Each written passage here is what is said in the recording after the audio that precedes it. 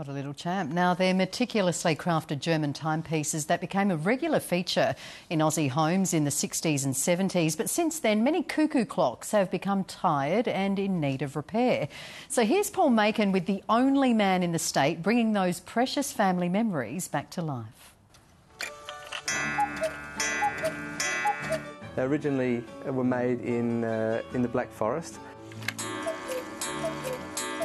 It is a very nice cuckoo. The cuckoo that would come out just above the dial was to represent a cuckoo sound, and if you heard the sound in the forest, it meant good luck. There's one.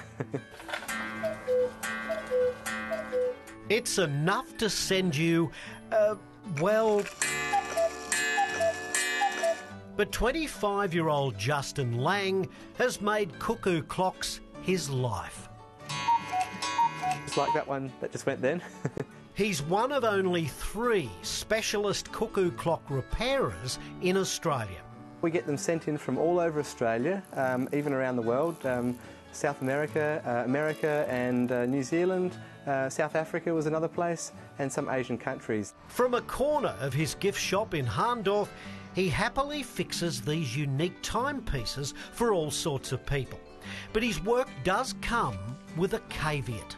I get most enjoyment and satisfaction out of repairing a cuckoo clock for someone that finds it most sentimental. And if someone was to bring it in just to make a few dollars on it, I'm not really interested because I'm so busy as it is, just repairing clocks and cuckoo clocks for people that find them very, very sentimental. The cuckoo clock began its journey through history in the Black Forest of Germany in the 18th century and traditionally features carved animals, woodsmen, dancing villagers and, of course, that famous bird. They're a wonderful German handmade product, and you don't often see that sort of craftsmanship around this day in this style of clock. They have so many memories with the people that have owned them. They could have been in many, many houses through many generations, and working on them is such a privilege, and I have such a sentimental sort of attachment to these clocks. I really would like to keep it. We've tried to get it going, but it does work, but the only problem is it loses time. It does have a bit of wear, this movement. Does need a good clean.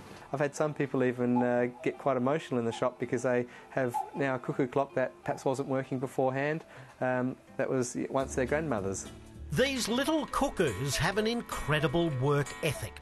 Imagine having to hang around for an hour, 24 hours a day, for a performance that lasts mere seconds. That's German dedication. When you think of the mechanism behind it, it's quite extraordinary, really. Elizabeth Ontraig from Aldgate feared this much-loved family cuckoo clock was cactus. It worked perfectly for 10 years, but in 2002 it just stopped.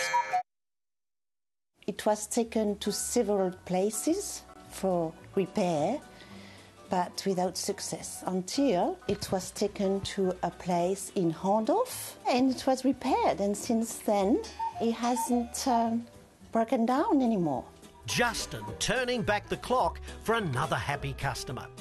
Wunderbar! All of them are individual and they've all got their own characteristics within the timber, so they're definitely a beautiful piece of art.